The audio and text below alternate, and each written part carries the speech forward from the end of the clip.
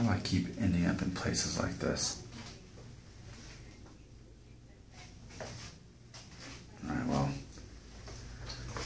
while I'm here, I might as well make a hair video, right? So I guess it was about 2 weeks ago I did one that said, check out my wobbly lock, referring to something kind of like this. So this is my follow-up. This is my highly anticipated sequel on wobbly locks and understanding them a little bit more. Maybe you have a wobbly lock and you're wondering about it. Well, with my hair being longer, this is what's naturally happened, which, by the way, I was in a rush when I took my shower today. I really put no effort. I just dried my hair and had to go, which is how I ended up here. But, so why does this happen?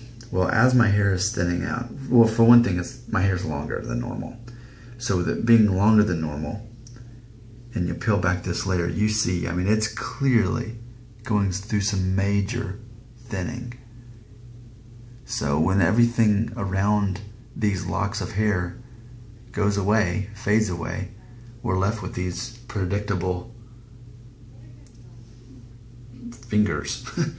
You know, if I had thicker hair, it would look more solid. And granted, the receding hairline would still cause this to happen where it goes up, but when it just comes straight down, there's nothing left around it, so it's just naturally going to be in these groups like this. So now I know in this video my thinning is very obvious. There's no denying how thin that is. And I haven't even put any of my oil in tonight, you know. That's just how my hair looks. So you know, I can do like that. But essentially, once these fall down, it's not gonna look like real bangs or whatever. It's gonna keep looking like this. Now, granted, let's take a look at how most people see me all day. I mean, they're seeing me something like this. But I do like to demonstrate this just because it shows what we're really looking at, what we're really dealing with. So, once you start experiencing that kind of thinning, and if you grow your hair out long enough to have it where it comes down in front, in addition to it obviously going up there to compensate for this, there's still this, which, keep in mind, it doesn't bother me, it's fine. I'm almost 36. This is really my last year to even try to have hair. At this point, it's not about a receding hairline, it's about the hair thinning. So I thought that was necessary. Like I said, a necessary sequel for the wobbly lock. So for all I know, this is the very first video on YouTube that acknowledges the wobbly lock.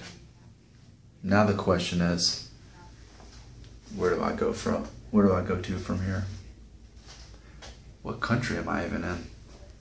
Kind of seems like it'd be like one of those weird European countries. Like, what's a weird European country like? Belgium, or like, what's that other one? Copenhagen? Is that even a country? I've so little sleep from being here that I can't remember what country. I'm trying to... Denmark? Denmark. That's the one.